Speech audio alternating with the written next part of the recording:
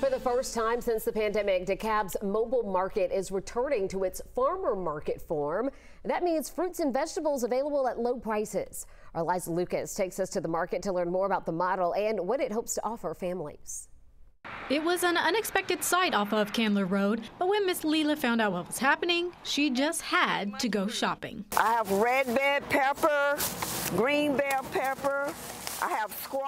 Her bag now full after visiting Fresh on Deck. The market migrates through DeKalb County in areas known to be food deserts. These are locations that don't have major retailers selling fresh produce.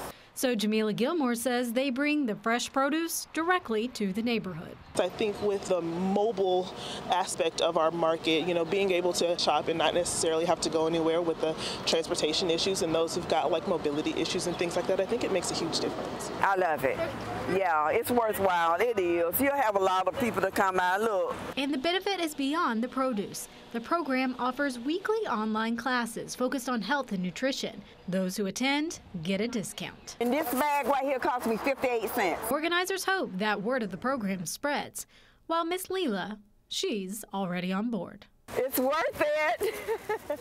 58 cents sounds worth it to me too. Now, whether it is transportation or cost, the mobile market is all about eliminating barriers to access when it comes to fresh, nutritious foods. We have the market's full schedule available for you right now online. And if you live in Fulton County, its Fresh Mobile Market also returns starting today. That's amazing.